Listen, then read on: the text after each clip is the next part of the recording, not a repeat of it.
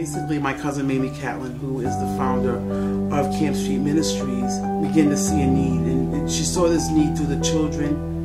They would come, and she began feeding them like peanut butter and jelly. And my uncle, who owned a barber shop across the street at one time, they would share in the cost.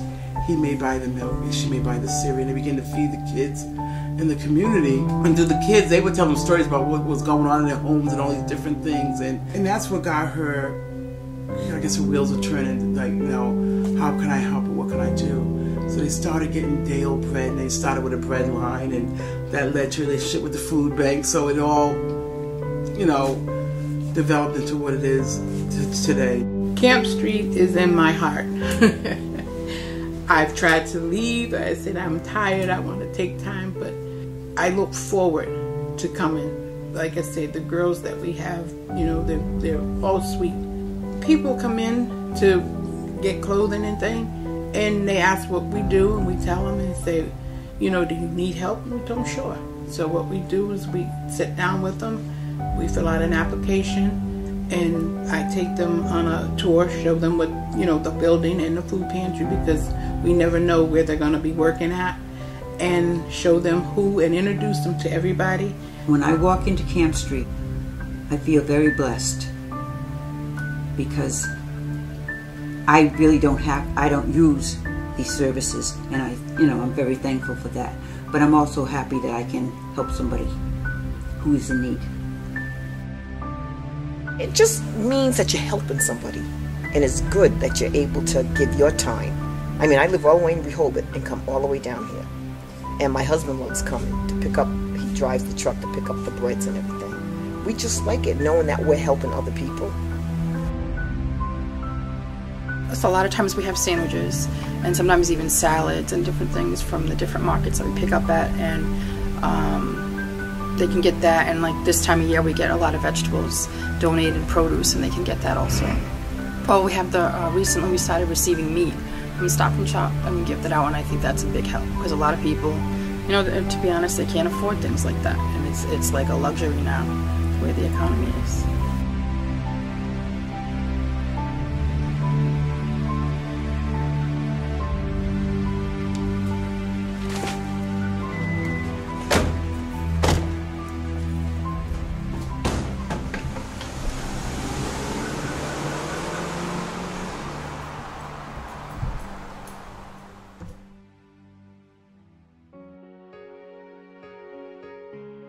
Our resource room is set up so that people can come in.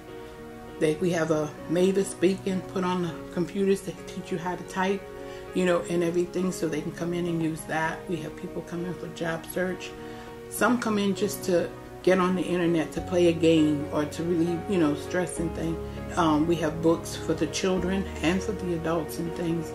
And it's there to offer a need, if possible, to help anybody that needs it.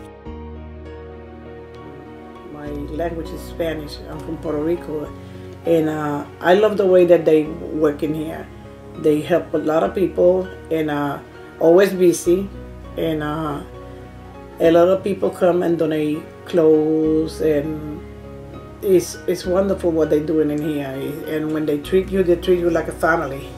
It's nothing that you have to bring a lot of things so they can be able to get whatever you need, and they help you not even with the clothes or the food, even if you have a problem or something, they be able to talk to them and they be able to help you. There's a great place to come. I really enjoy being here. I love the people.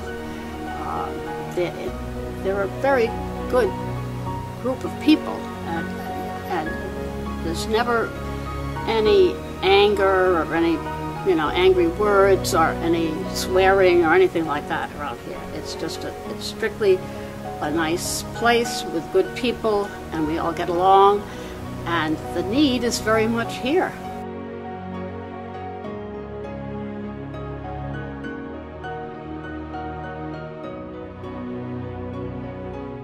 When I come in the morning, I check with the food bank on the internet to see what they have so we can order. That's on Tuesdays. And we have to order, to get a delivery, we have to order 750 pounds of groceries. And if they have produce, we'll ask for produce and they'll send us that produce. Then we check our client list to see how many people showed up. So we have to keep a record for statistics. How many of the families come, how many individuals come. And we check that out. And then we get ready for Friday based on the amount of people that came the following week. Miss Mary and Jeanette both coming on Tuesday and a Friday, and on those days they make sure the shelves are stacked and everything's ready to go. So by the time the coordinator comes in on Saturday, everything is all set up for them, you know, and that's basically because of the job that Miss Mary and Jeanette is doing those 2 days that they come in.